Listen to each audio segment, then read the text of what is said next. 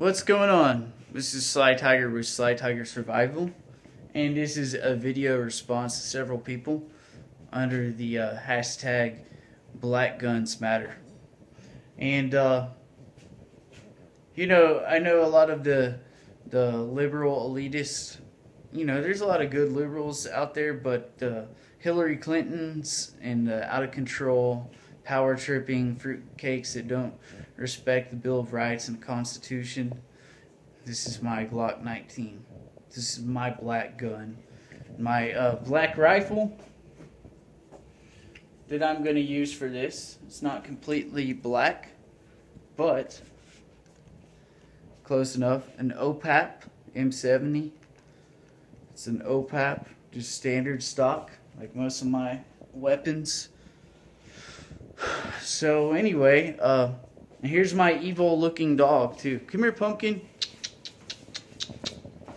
The liberals are hypocrites because they'll try to get rid of the breed specific legislation because of dogs that look scary or whatever, but yet because a gun looks scary, they can't do that. So I think they're hypocrites because I have the pit bull and she's better with my kids than my lab is, and I'm talking about a toddler, and she looks scary, so it's silly. So anyway, this has been like the international Star Wars Christmas, so check out my Star Wars pajamas. My lighting sucks, not even my pants, and my mom got my son's out. Let's see.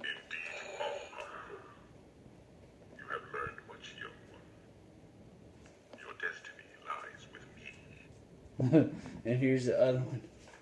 So anyway,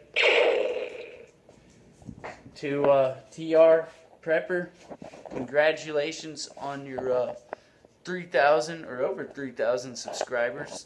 That's fantastic. You deserved it. Sir, resistance fighters. So anyway, this is my BR to Black Guns Matter. You can't go wrong with the Kalashnikov style rifle or a fucking Glock 19, even though the Glock 9mm pistol is like the cool guy internet commando gun on YouTube. So thanks for listening, and check out Make It VR. I guess he has a contest, TRPrepper does. So check his video out on hashtag blackgunsmatter. Thank you, and thanks for listening. Take care.